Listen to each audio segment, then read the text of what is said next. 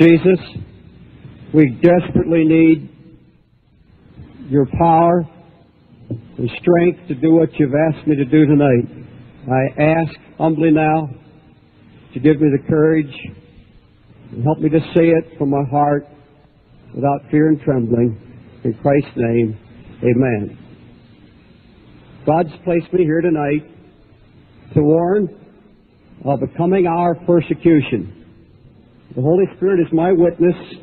This convention tonight is being warned here and now of an intense hour of persecution for all Spirit-filled believers. You're to prepare to be hated, rejected, maligned, and ridiculed. Now, if you believe Acts 2:4 about a special endowment of power from on high, then you've got to also believe Acts 2:17. Your sons and your daughters shall prophesy, and your young men shall see visions. I saw a vision this past April, so frightening it staggered my mind. And for the past 3 months, I've tried to shake it off, but I can't do it. I've only had two in my life. The first, 15 years ago, took me to the streets of New York, and every fact of that vision's been fulfilled. I've been terribly afraid to share this vision up till tonight for fear I'd be called a fanatic. But the same Holy Ghost that prompted me 12 years ago to share the story of the cross and switchblade has prompted me tonight to share this vision with you. In this vision, I saw 5 terrible calamities coming to America and the world.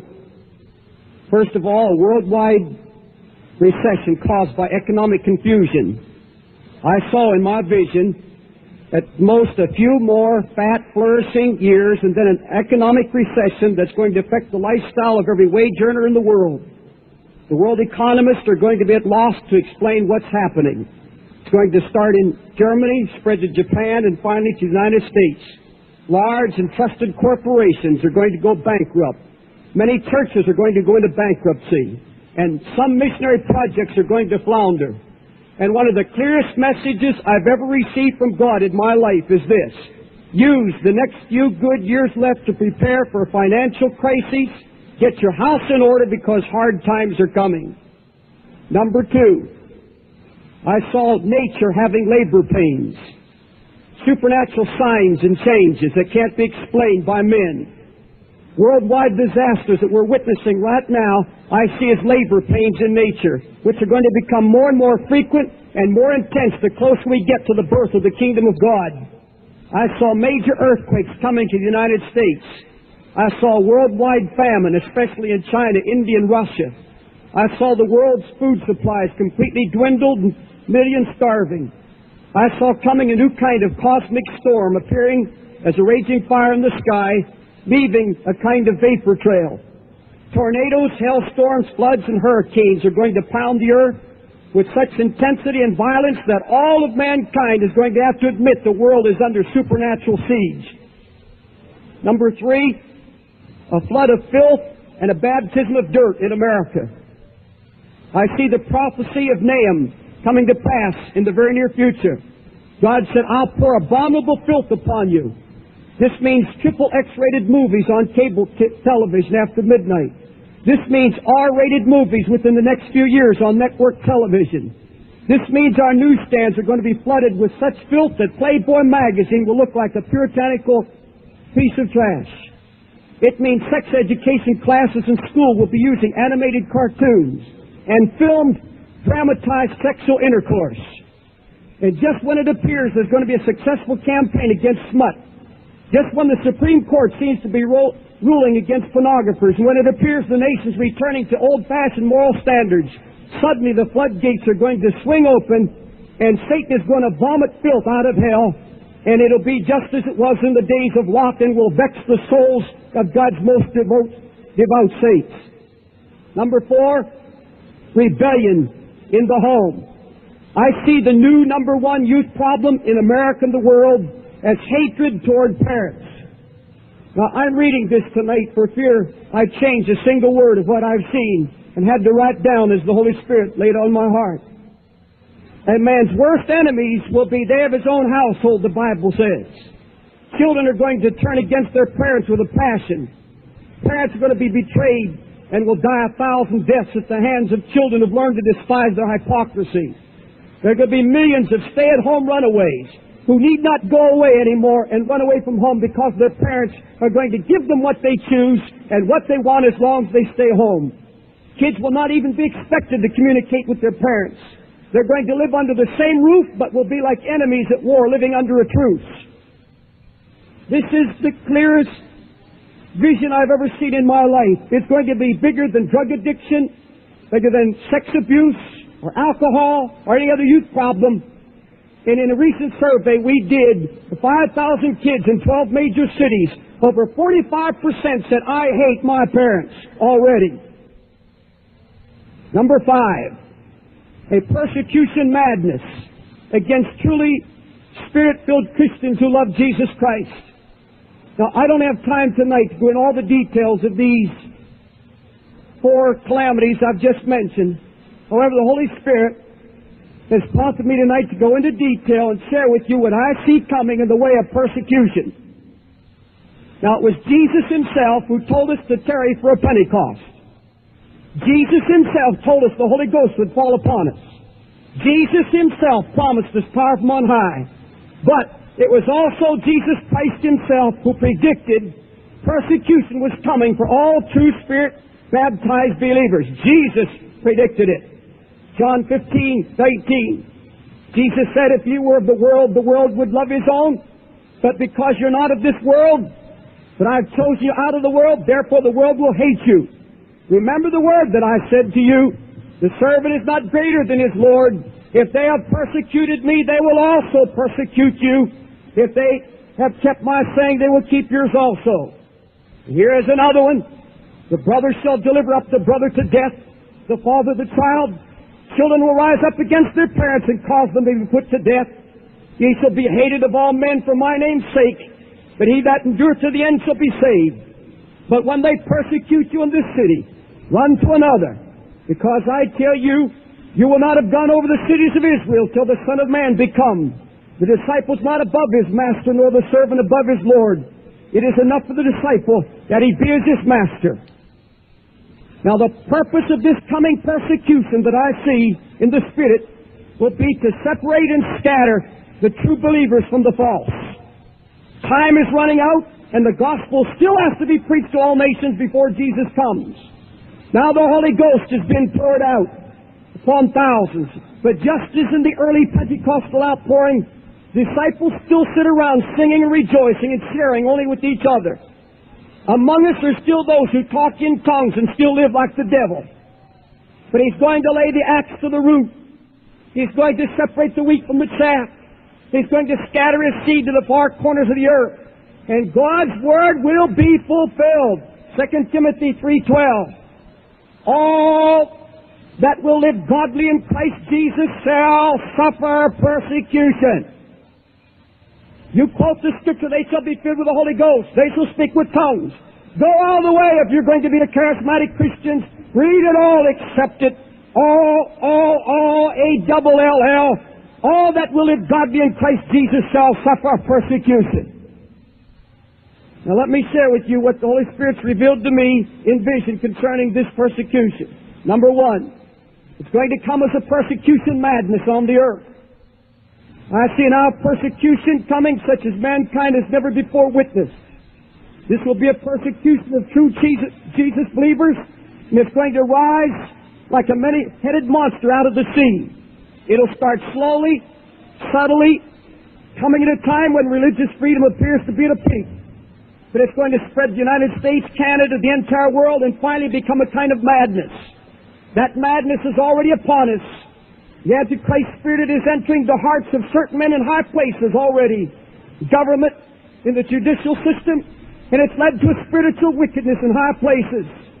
And this spiritual wickedness in high places will eventually and soon lead to an harassment, not only of officials, but those in churches, missionaries, and ministers. There's already evidence of this harassment. I see a time coming when nearly all evangelical missionary projects, all religious radio and television programming, all incorporated missionary societies are going to be so closely monitored questioned and badgered by government agencies, they'll be cautious and worried about moving or expanding in any direction. Number two, I see rising a super world church. I see the formation of a super world church council consisting of a union between liberal ecumenical Protestants and the Roman Catholic Church, joining politically hand in hand to create one of the most powerful religious forces on earth.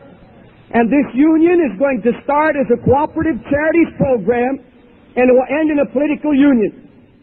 This visible super world church is going to be spiritual in name only, freely using the name of Jesus Christ, but will in fact be anti-Christ and political in many of its activities. This powerful church union will be deeply involved in social action, tremendous charity programs, and ministries of compassion. Its leaders will make statements about meeting human needs. They'll send out a call for social action, political intervention, and a greater voice in world affairs. There's going to be, fourthly, a sudden, mysterious chain of events. Just when it appears the ecumenical movement is nearly dead, a rather mysterious chain of events will bring about the framework for this union. Rome is going to insist upon and receive concessions from the Protestant ecumenical leaders. The Pope will be considered more of a political rather than a spiritual leader of this church union. Protestant leaders of the ecumenical movement are going to insist upon and receive concessions from Rome. Protestants will not be asked to consider the Holy Father as the infallible head of the church. They accept his political leadership without accepting his role as Peter's successor. Now, I'm not suggesting that the Pope or any of these church leaders involved in the super church will be engaging in Antichrist activity. The Bible talks about something about that line, but I can't get into it now. The Bible, as far as I'm concerned, though, I see something that frightens me to the very core of my soul. I see an army of career people invading the most influential post in this super church. They're going to be ungodly, anti-Christ people, obsessed with the idea that this super church must become a big political power, strong enough to defeat anybody who opposes its actions. And while those that are in leadership are speaking about miracles and love and reconciliation, these hirelings who work under them are going to be harassing and persecuting every religious organization that does not come under their leadership. Most of the domestic groups that we have to pay attention to here are white supremacist groups. They're anti-government, in most cases anti-abortion. They are usually survivalist type in nature, identity-oriented. If you recall, Buford Furrow came to Los Angeles in, I believe it was 1999, when he went to 3 different Jewish institutions, museums, and then wound up shooting people at a children's community center, and then shooting a Filipino postal worker later on. Matthew Hale, who's the Pontifex Maximus of the World Church of the Creator out of Illinois, and Ben Smith, who went on a shooting spree in 3 different cities where he killed a number of African Americans and Jews and Asians that day. Those groups are groups that claim to be extremely anti-government and Christian identity oriented.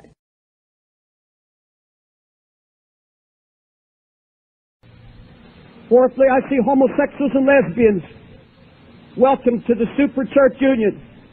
I see this super world church in the guise of understanding, accepting homosexuals and lesbians into its fellowship. Homosexual and lesbian love will be vindicated by the leadership of this church union. Homosexuals will not only be welcomed, but they'll be encouraged to continue in their practices. Homosexual and lesbian ministers will not only be ordained and given places of authority, they'll be heralded as a new breed of pioneer evangelists introducing new concepts of love and evangelism. I see in nearly every major city in the United States and around the world, homosexual churches catering exclusively to the spiritual needs of their own kind with full recognition from organized religion. Their Sunday school and church literature distributed to their children will suggest to teenagers that homosexuality is a normal and acceptable form of Christian practice. New dancing in the church. New dancing in some of these member churches will be excused as an artistic form of worship. Men are going to become worshipers of the creature more than the Creator. And God will be forced to give these kind of worshipers over to their sins. And as a result, many will be given over to reprobate minds, creating a new form of mental illness that will not respond to any kind of treatment. Now, God will not let that go unanswered. And although new dancing will not become widespread, it's going to be accepted by many church leaders in the future as a legitimate expression of worship. Next, occult practices within this church. I believe this super world church will condone certain occult practices. They'll set up study committees to defang the devil, to remake his image into one of a non-entity, bland, someone not to be feared. Now, in some of the most respected, wealthy churches in America, seances will replace prayer meetings, and that's already happening. More and more ministers are going to be intrigued by the supernatural claims of the spiritualist and Satanist groups. And I see the day coming when certain ministers who've never been too close to Jesus will get very close to the devil. Satan is going to appear as an angel of light to deceive if it were possibly the elect, the chosen of God. Satan's own ministers will appear as these angels, and they'll try to spread the message within the church that the enemy, Satan, is not to be feared. The super church will never officially accept the occult practices outright, but phrenology, palmistry, fortune-telling, and horoscopes will be widely respected and accepted. Now, listen closely. Next, I see the rise of another super church. A supernatural, invisible church. A union of deeply spiritual followers of Jesus Christ, bound together through the Holy Spirit and mutual confidence in Christ and His Word. This supernatural church of true believers will become a kind of underground church and will include Catholics and Protestants of all denominations, young and old, black and white, and people of all nations. And while this visible super world church gains political power, this invisible body of believers will grow tremendously in spiritual power. This power will come from persecution. The persecution madness that's coming upon this earth will drive these Christians closer together and closer to Jesus Christ. There would be less concern about denominational ties and more concern and emphasis on the coming of Jesus Christ.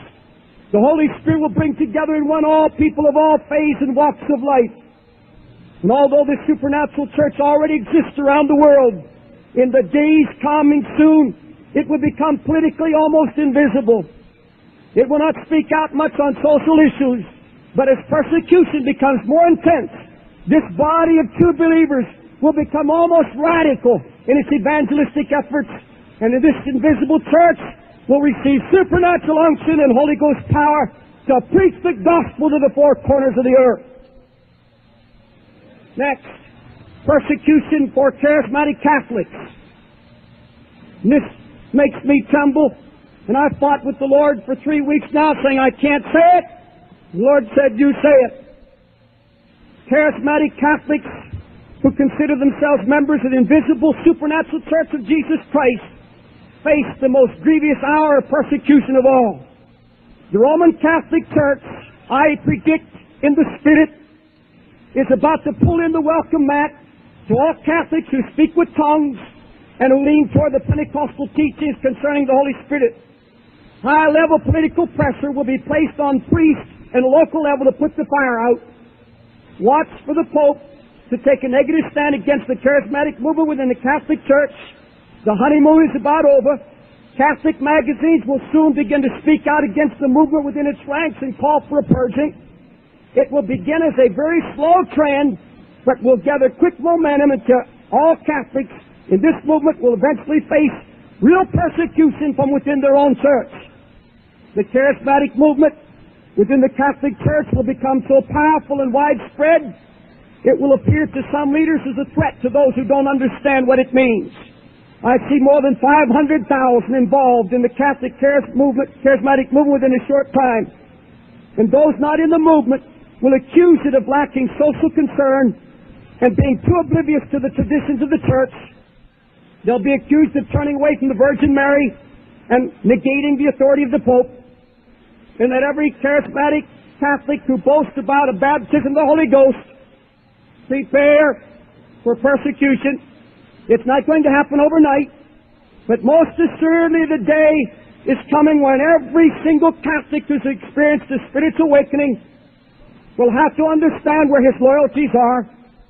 Some will be forced to return to tradition and allow the experience to be frozen. Many others, however, will soon discover that they have more Christian love, fellowship, and spiritual rapport with other Spirit-filled Protestants and Catholics who have now centered their lives around the person of Jesus Christ, the fullness of the Holy Ghost, and His soon return. Many will not believe me, but I see the day when Catholics, Lutherans, and many others of all denominations are going to have to come out from among them.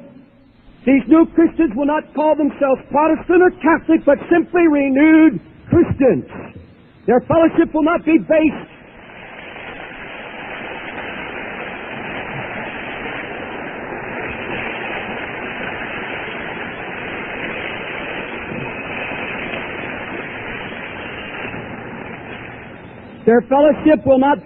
on the experience of speaking with tongues, but will be centered on the Father and His Son, Jesus Christ. That is our fellowship.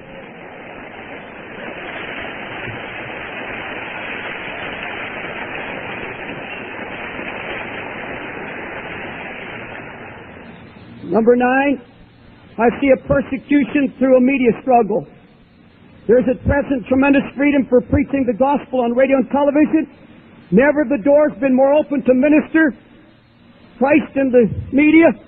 Christians even own and operate their own radio and TV stations. They're at liberty to pray for the sick, raise money, and promote the gospel in any way they see fit. But watch out. Persecution and harassment is already beginning. There's a sound of change in the air. Christ-centered radio and TV programming will become the target of satanic forces determined to force every one of them off the airwaves. Already, there's a behind-the-scenes movement to establish a kind of rating system for all religious radio and TV programming. And the liberal leaders of this super church council will soon attempt to establish a kind of screening board and force themselves on the FCC as the final authority on all paid and sustaining religion on the media. They want no program to be aired without their approval. The doors that are now wide open are slowly but surely going to close. Christian radio and TV stations should begin to expect persecution and harassment.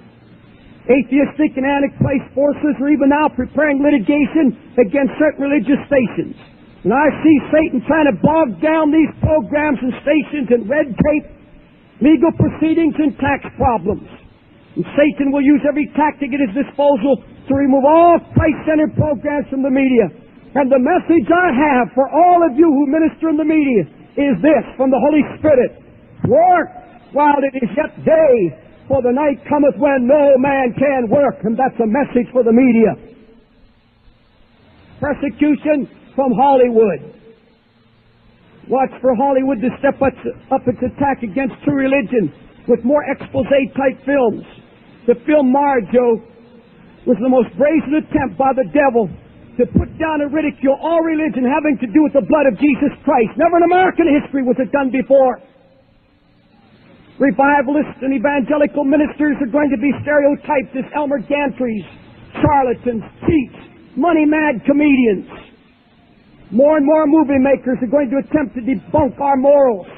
Gospel-preaching churches and ministers are going to come under special attack, while at the same time the occult and witchcraft will be glorified and sensationalized. Next, persecution from television comedies.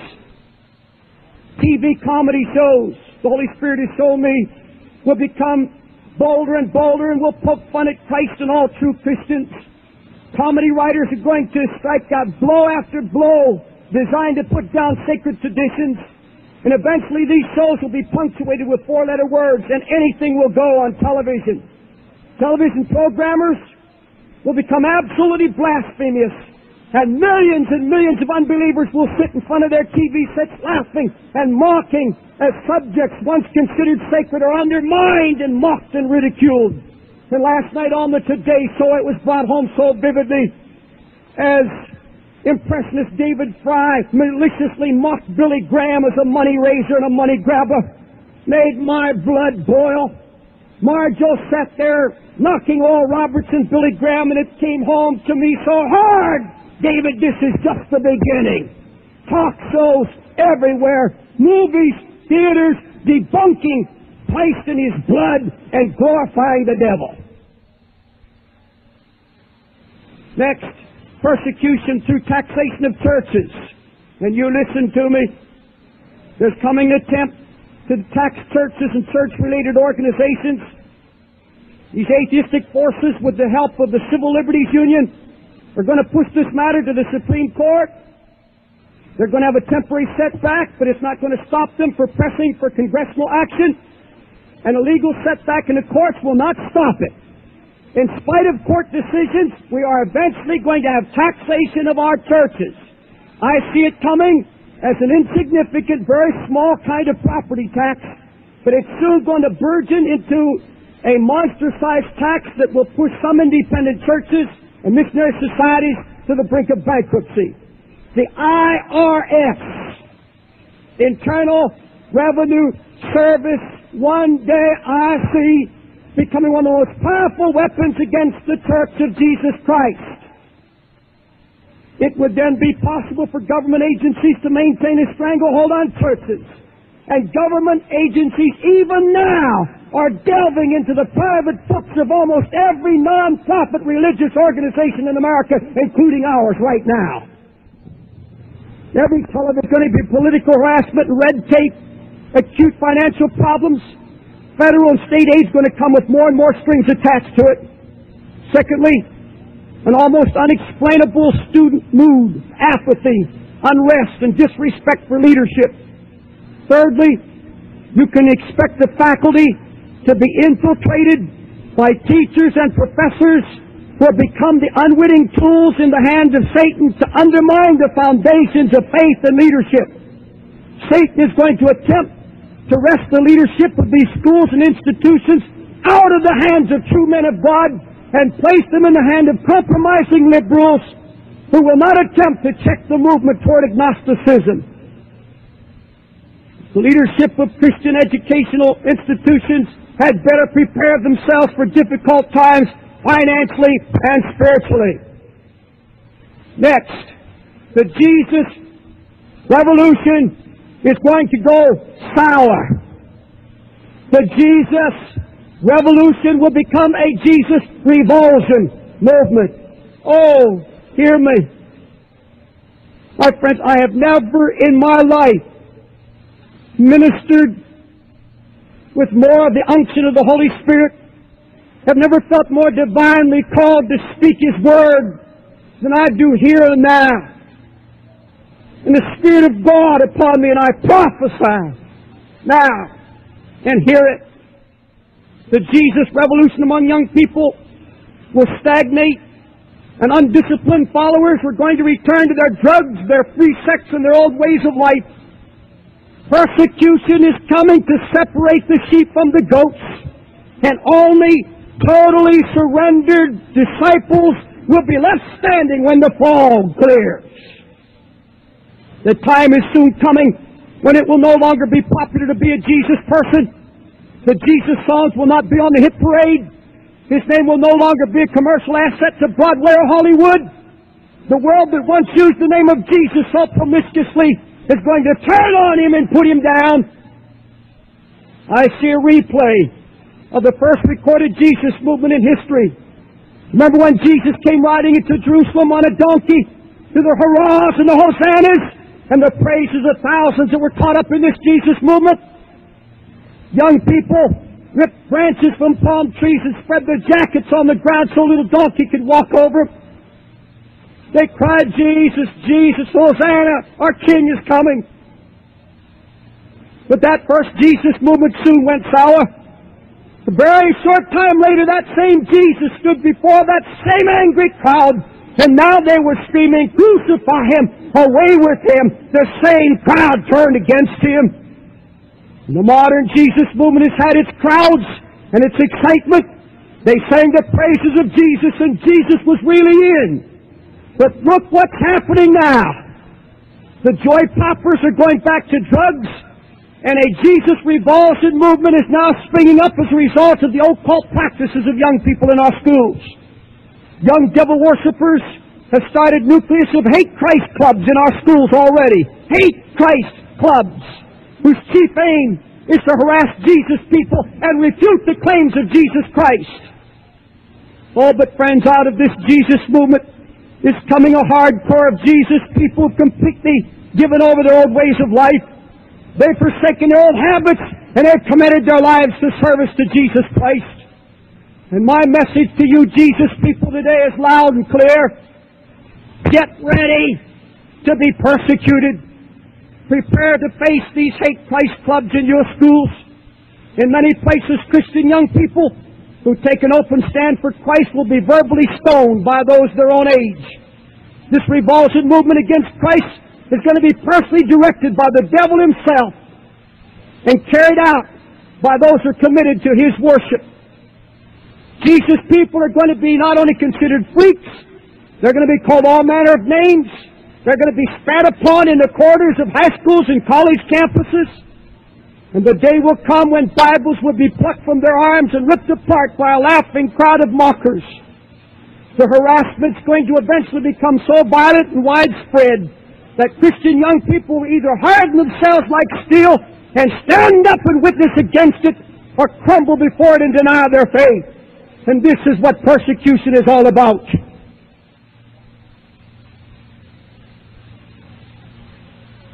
I see coming also a spiritual awakening behind the iron and bamboo curtains. While the free nations are experiencing this wave of persecution, the iron and bamboo curtain countries will experience a short period of spiritual awakening. Those who have lived under terrible religious persecution are going to enjoy a limited time of freedom. God's Holy Spirit's going to split the iron and bamboo curtains, and He's going to seek out and find hungry hearts in Russia and China and Eastern Europe, no doubt about it. God's promised to pour out His Spirit upon all flesh. He did not exclude these nations. God is bringing to pass a temporary truce between the East and the West for the express purpose of getting the gospel into these communist countries. Japanese and Korean Christians will be used of God to reach thousands in China. The outpouring of the Holy Spirit in West Germany is to reach through to East Germany. The outpouring that's taking place in Finland now is destined to spread through northern Russia. A tremendous move of the Holy Spirit. Ironically, while the doors are beginning to close on this side of the curtain, the doors will open on the other, and after a short period of freedom and spiritual awakening, the doors will suddenly close and those nations cast into horrible persecution. Finally, one of the most important of all, and this comes down close to every pastor and every Christian in this building, I see already started. Now, many of these things I've talked about tonight are mountain peaks that I've seen. I do believe that they will all be fulfilled in this generation. Not all at the same time. Some of these things beginning to happen even now. But one thing that is already upon us, and I see it clearly, I see a gossip war. I know now that Satan has declared war on every true minister of Jesus Christ. He's going to leave no stone unturned in his attempt to discredit and shipwreck every man of God who's determined to stay true. Those ministers and priests who refuse to cheat on their wives, they refuse to indulge in the freedom of the new morality, they're going to be the target of the most vicious, malicious gossip of all times. The devil's going to raise up gossip mongers to harass and malign and lie against you. I believe that Billy Graham and other great gospel ministers throughout the world are going to face more and more ridicule, gossip, and misunderstanding by the press and by liberal people in the media. Every motive is going to be questioned. Every statement is going to be examined and cross-examined. They're going to be mocked and maligned by comedians on television.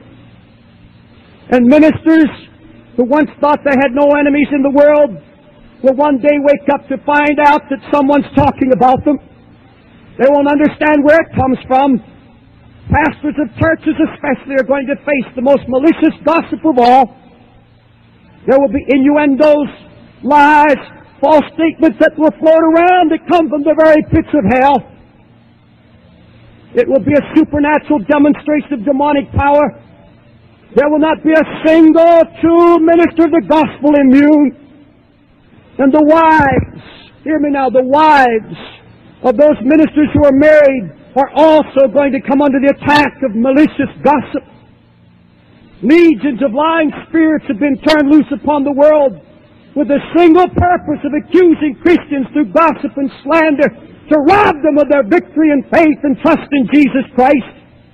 This gossip war will not only be aimed against ministers, but against every true Spirit-filled believer of Jesus Christ. Even the teenagers are going to see what it's like to face malicious gossip. And now, I come to my final word from the Lord.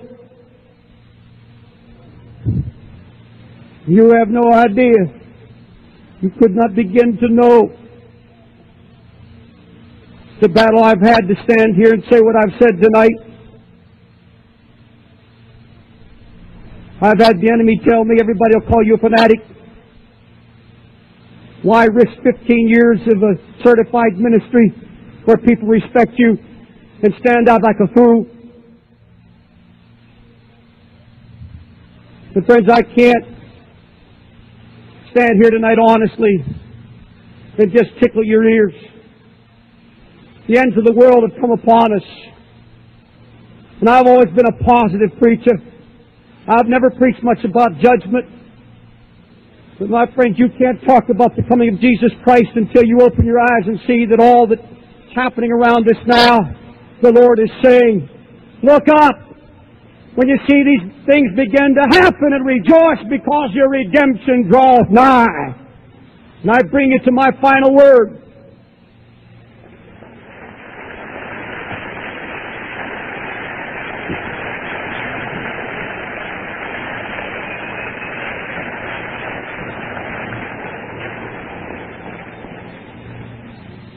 When I received this vision of calamities, it so frightened me. I was just so transfixed before God. He's kept me up night after night. Again last night in the middle of the night. And I asked the Lord about all these things. How are we going to do all that we're supposed to do when so many are forsaking you and people are going into hiding and they're afraid the ship is sinking? What do we do, Lord? Do we abdicate? Do we turn this whole world over to the devil and just let him have his way? Do we pay off all our bills and sold away a couple reserves in the bank, buy a little farm and escape and try to ride out the storm hoping a better day will come? You just give up? How can you look at all the tornadoes and the weather forecast, and how can you see all the calamities that every prophet of God has predicted? How can the Christian remain sane? How can he keep his fortitude? How can he be objective? How can he be rational in an age that's falling apart? Lord, where do we stand now? And dear friend, you've got to hear what the Holy Spirit said to me. Just 5 little words, but so powerful they awakened in me a glorious new hope and faith, and I woke up shouting. And those 5 little words that blazoned in my heart were these: God has everything under control.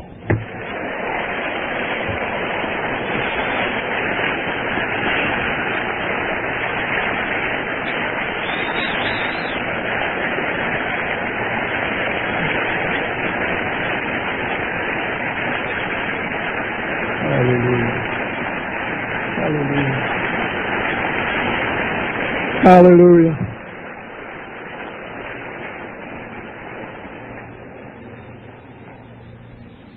This is what I got.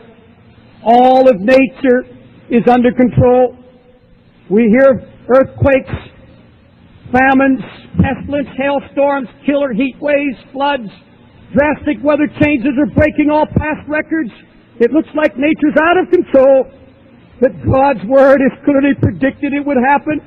The wrath of God is to be outpoured on this earth through an unleashed fury of nature, because God is warning mankind that judgment is coming, and these are labor pains, and the closer we get to the birth of His kingdom, more frequent and intensive we'll get until the birth of the kingdom of God. And it was God who told Job that He shut up the sea with doors. The sea can't cross the door. He set bars and doors to stay the proud waves. God said He took hold of the ends of the earth that the wicked might be shaken out of it. Reserved the treasures of hail and snow against the day of battle. He's divided the water courses for the overflow of the waters. That's the flood. He set the domain of the earth and the ordinances of heaven. He sends forth lightnings and He scatters the wind upon the earth. Who does it? God does it. Child of God, in these days to come, the Holy Spirit would say to you, don't fear the fury of nature. God is still King of the flood. And you look upon those floods, earthquakes, and hurricanes, and you say to yourself, that's my God talking. He's calling, He's chastising, and He's saying, get ready.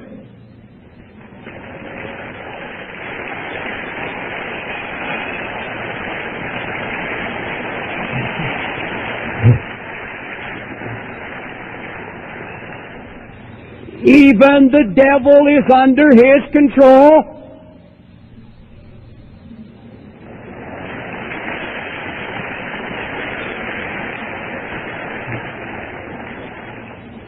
As with Job, God may permit him to touch every material, physical thing around you, but you hear it? Satan cannot possess you or rob you of your faith in God. The devil's power is limited, and the Bible said even a baby Christian can put him to flight simply by resisting into the Word and the blood. The Bible said resist the devil and he will flee from you. Does that sound like defeat? Does that suggest a victorious devil? Never. God has everything under control, and we are under His control, so we are not afraid of the devil. It is the fear of the Lord that's the beginning of wisdom, and God's message is this: I have not given you the spirit of fear, but of love and power and a sound mind.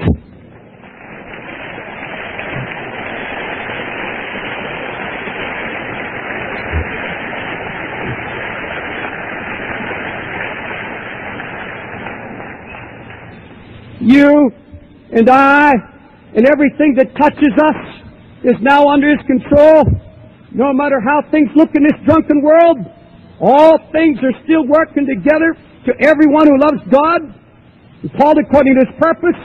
All right, let the dollar fail. Let the depression and recession come. Let there be unemployment and pollution and inflation and wars and rumors of war. Let the fabric of society disintegrate. For the true child of God, everything is under control. It doesn't matter. Nothing can harm you. He said, look up and rejoice and be happy.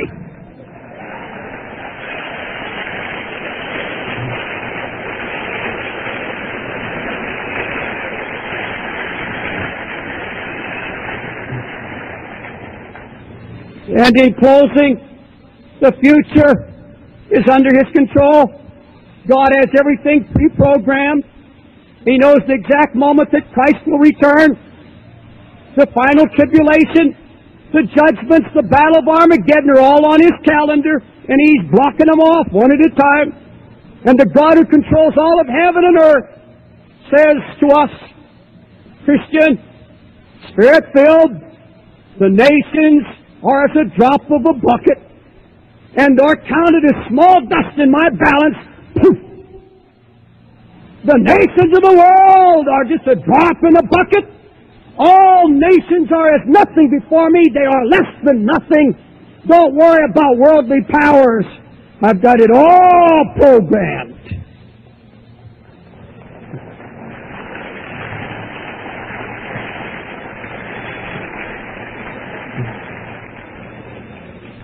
God is still counting the hairs on our head. He's still counting the sparrows that fall. He's still hearing petitions before they're asked. He's still answering before being called. He's given abundantly more now than we could ever ask or think. So, saints of God, wake up. He's still saving and healing and baptizing and is getting His house in order. And to fear is to blaspheme. And now you can go over tonight and go to sleep and say to your heart, God has everything under control. Hallelujah. No clapping, please.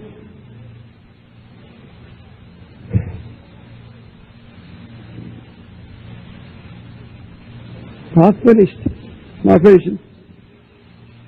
The Bible said in the last days your young men shall see visions. They'll prophesy. And you've heard a vision. Some of you read the first one in my book. And I really don't care what anybody thinks of me tonight. I'm fully convinced that what I've seen is true. But if even just a part of it is true, then we're right there at that last moment of time. And some of you aren't ready for persecution. You can't even run with a horseman. What are you going to do when the flood comes? You know what it's going to be when we stand before God? Not so much that there are so many sinners, just so many strangers. Bogged down by a love of pleasure. God's not against your campers, your surfboard, and your nice clothes. But He is against you having all these things and not enough time for Him. You can sit and watch television. You come here and clap your hands and sing about the good things of God. You can sit here and share a wonderful time together. But friends, it had better dawn on you soon. The ends of the world are upon us. This is the hour we've all preached about. And if you're truly Spirit-filled, if you're the Spirit of Christ, that bears witness with you right now. What I'm saying strikes a chord in your heart. I look at some of you dear gray-haired folks and some of you preachers here. White hair. You've been preaching this for years. And I think this is the most exciting time in the world to watch the last generation unfold. We are the last Christians. And it's the most exciting thing to see all that we've heard and read over the centuries coming to pass right before our eyes.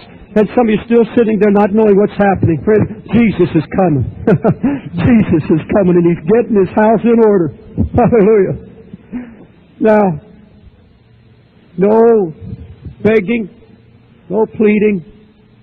I really don't know what the Lord has prepared for us at this moment, but I do know I have felt led of the Holy Spirit to have every young person, 21 and under, to stand right now quietly. Please stand to your feet. Please open these drapes.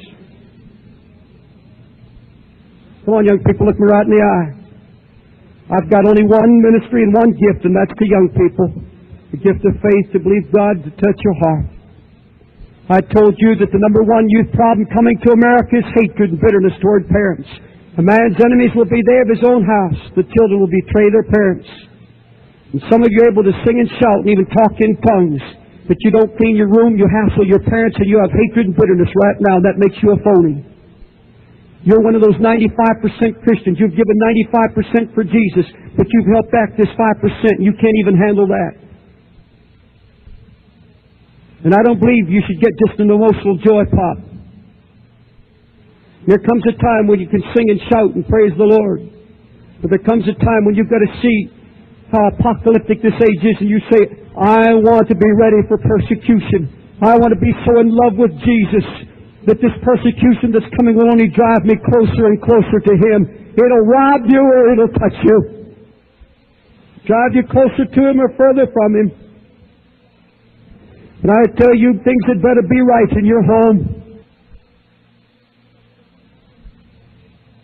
Things had better be right between you and your dad and mom. If you stand here right now having a root of bitterness towards your dad and mom, my Bible said that'll spring up and choke you.